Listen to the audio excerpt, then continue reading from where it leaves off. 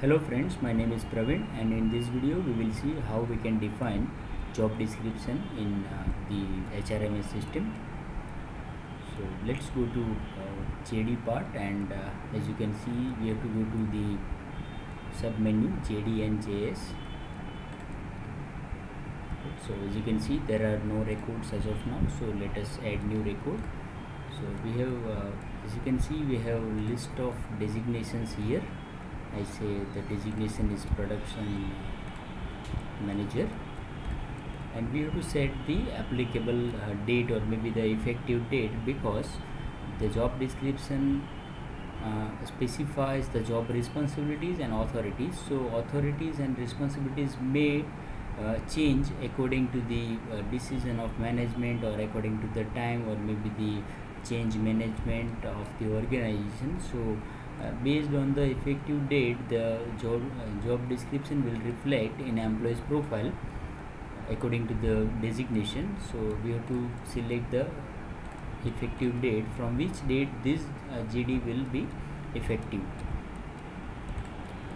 So let me just add a few authorities. Here say the power of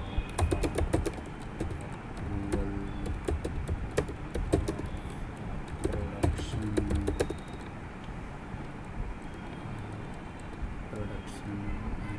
the production goods and employee applications related to attendance, etc. The same way we can have the responsibilities. So we can say that achieving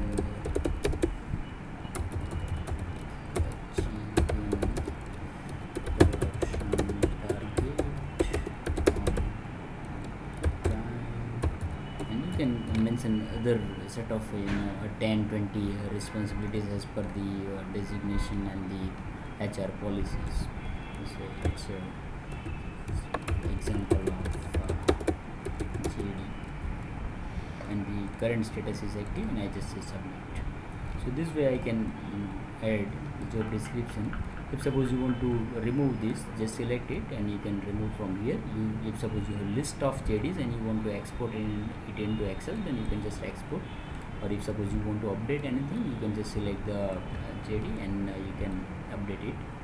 Now for some employees, you want to have a specific responsibilities and authorities, right? So instead of the standard designation wise JD, there are employees whose responsibilities are some specific, or maybe they have some extra authorities.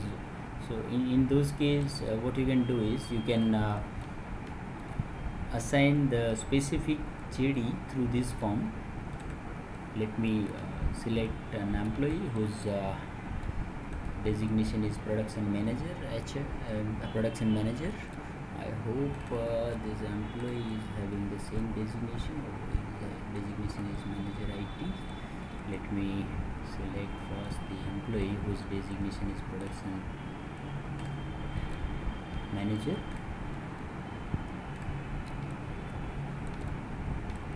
So I say the production manager production employee EMP 0011, right? So what I'll do is I'll just add this employee. We have to select the employee from the list. So as you can see that the standard JD is there, so there is no need to define the standard JD again here. What we just need to do is we just need to do the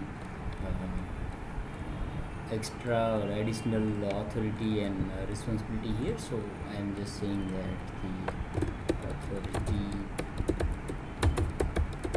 to approve employees voting, right? Voting.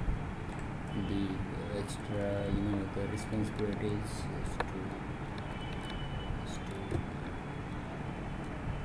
supervise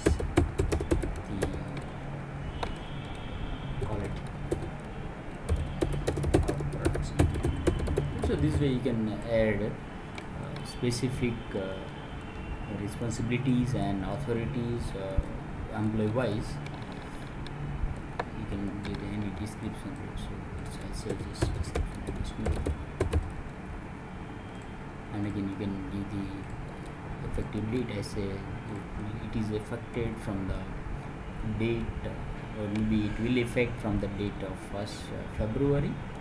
And there is one special flag, and the flag is personnel affecting product quality. That means the designation or the job description of this employee is affecting to the quality of the product. If it is, you just have to mark it true, because this kind of this kind of parameters are helping in the reporting part. So you can generate a set of reports where you can see that how many people whose job descriptions are such as those are affecting to the product quality. So you can give them special training, or you can treat in a separate way, right? So again, in ISO standard, this kind of things are necessary to submit as a record. So that's why we have this flag here, right? So this is the way how we can define the standard or specific JD. I hope you have enjoyed this video. Thank you for watching this video.